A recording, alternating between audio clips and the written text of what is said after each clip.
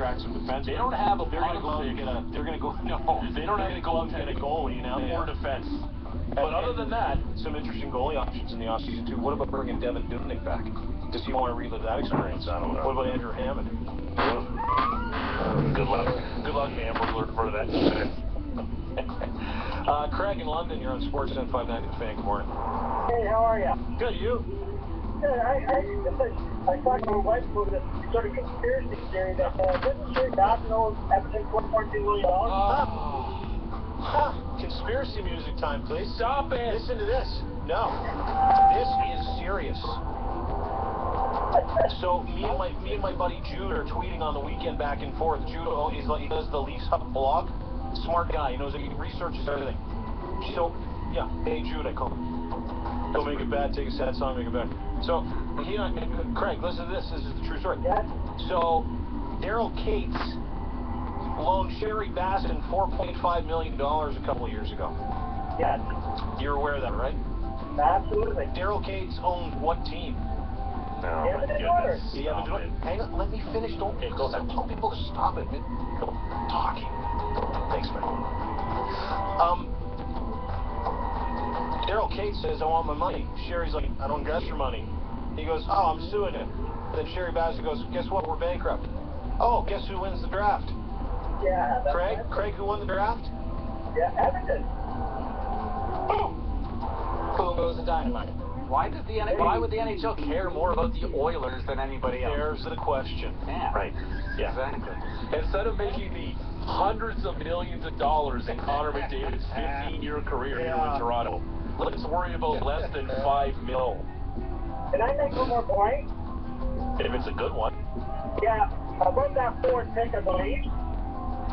I'm from London. I really like Mitch Marner. All right. Did you see him play this year? He's the real deal? Absolutely. You know what?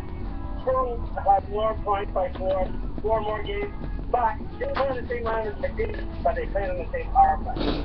Mitch Marner. There's nobody I've seen this year. I've been a Knights fan for a long time that plays a 200-foot game like this. Coming up on the show, 8:45. 45. 2 points a game. He back checks too? Does he play D? Does he back check? Mitch Marner? Yeah, does Mitch Marner back check? I think we lost him. That's the question.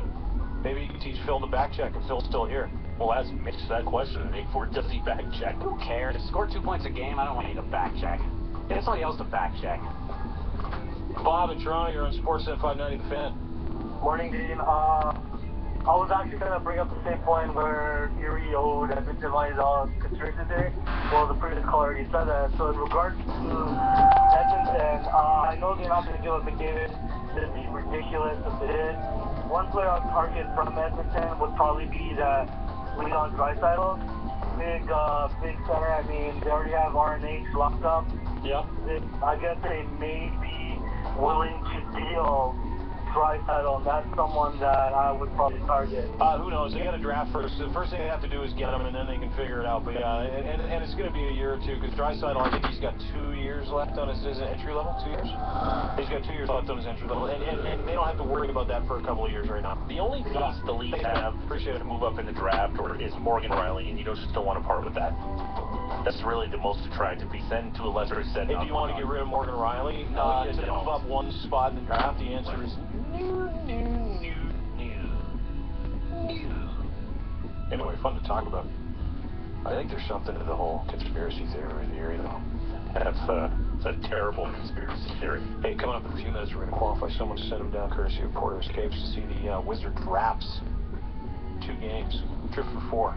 So be listening for that. 8:15. Speaking of the Raps. Joining us on the telephone, assistant coach for the Toronto Raptors, Mr. Tom Sterner. Hey, man, how are you? Good, guys. How are you? We're doing good. Thanks for taking time out to do this. So, how did it go the other day? Well, obviously it didn't go as well as we planned. The outcome wasn't exactly what we wanted, but, in any game that you play, there's good and bad. And so you've got to, continue to, pump what we're doing well and fix the stuff that's bad. It was interesting because, everybody everybody, you know, when you discuss the woes of the Raptors, specifically down the stretch and majority of this year, defense has been the issue. Defense was unbelievable on the weekend, and it was just, you know, shots weren't dropping, and had a hard time defensively on the boards. And how do you then, it's kind of feast or famine, I guess. Yeah, how do you then fix that as a coaching staff? Well, I think what you do is you go out and you try to show the players that we have confidence in them, and I don't expect our starting five to go 0 for 11 from 3. I don't expect that again. And so that's what we have to accentuate. The positive, the fact that we went out and really guarded, we held them to 39%, 28 from 3. The thing we need to clean up at the defensive end is the number of offensive rebounds. There's 19 of them. That meant we had 19 other stops that were going on throughout the game. If you get half of them, you win the game by 10, just on your defense alone, without doing anything to your offense. So that's one of the things we have to do to continue to maintain is that defensive intensity. That will carry you through in most games. The fact that we didn't make some shots out of our